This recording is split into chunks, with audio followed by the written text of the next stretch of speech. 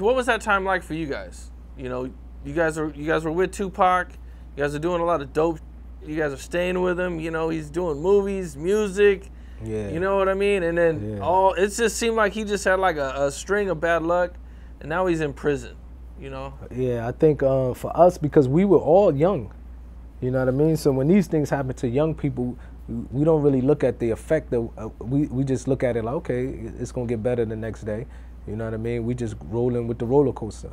You know, I think because when things started heating, like really getting serious, he got that deal with Death Row.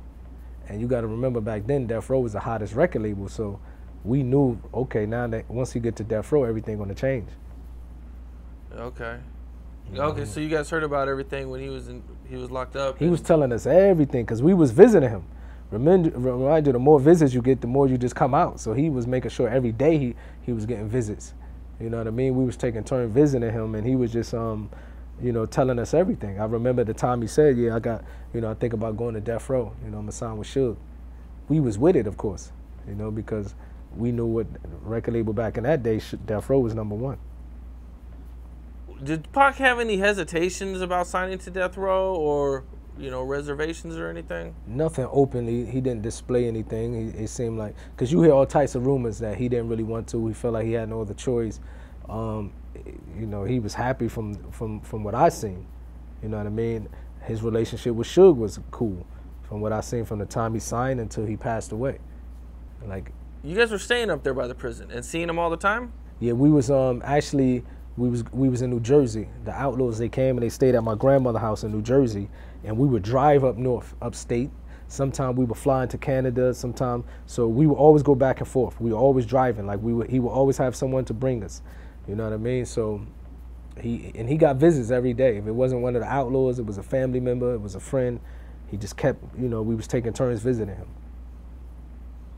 I seen somewhere the Suge was trying to sign Tupac before everything happened, and, you know, like before the jail incident. Is there any truth to that? I seen Suge himself say that. You know what I mean? I seen Suge himself say that one time they was all in Interscope, and this one Pac was with the Thug Life dudes, and Suge was like, yeah, I want to holler at you. And he said Pac, which is wild, like walked out. He was like, he wasn't ready then. You know, Pac was like, he wasn't feeling it back then.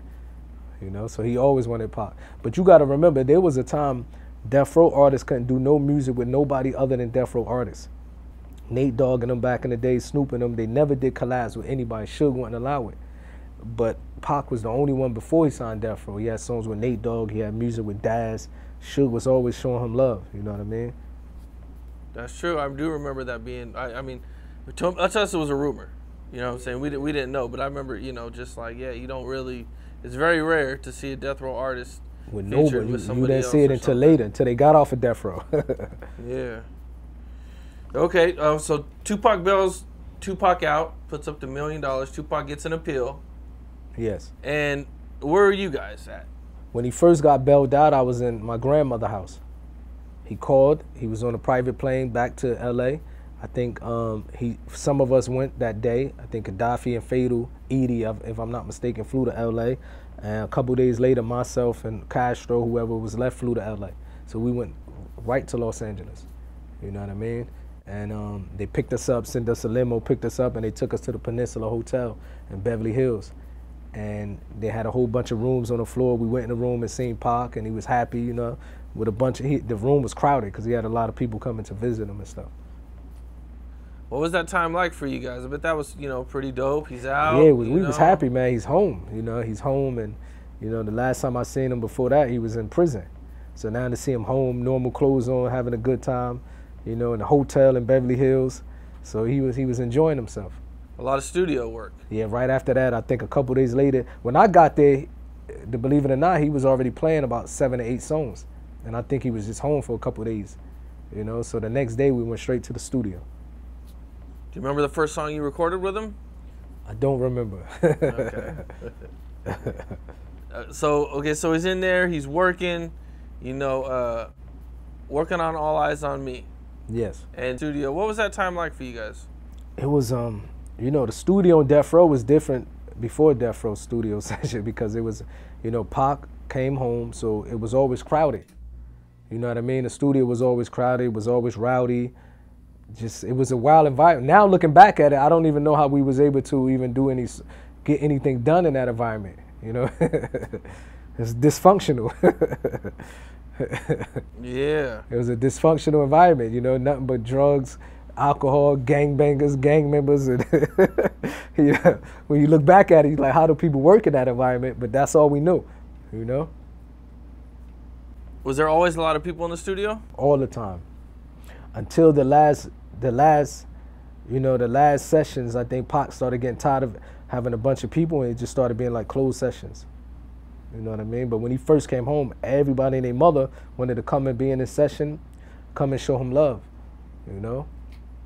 What was his thoughts on Biggie and everything at this time? Was he like getting ready, like, yo, man, we about to go to war with this dude? Yeah, he was already doing diss songs, dissing them. You know, he was already getting to that point now when he started dissing them. You know, even in prison, before prison, like he was write letters, sometimes send us letters. Whenever he sent a letter out, he would have, you know, gang culture, especially West Coast gang culture, they write the name of the person and cross them out. So he would write, and Biggie be at the bottom, Bad Boy be at the bottom. And I'm from New Jersey, so I didn't really know what he was doing. You know, Big Psycho started explaining it to me. So he was already getting on that. Okay. And so in 1995, Dog Pound goes to New York. Yes. To shoot the video for New York, New York. And Corruptus did interviews and said that they actually meant the song in a positive way. But New York took it as a diss. And they had the trailer shot up. Yeah. What was Tupac's reaction when he found out that all this happened? He was like, basically, see how they feel about West Coast artists. You know what I mean? Said Biggie got on the radio and was like, they here doing a video dissing us. Are you guys going to let it happen?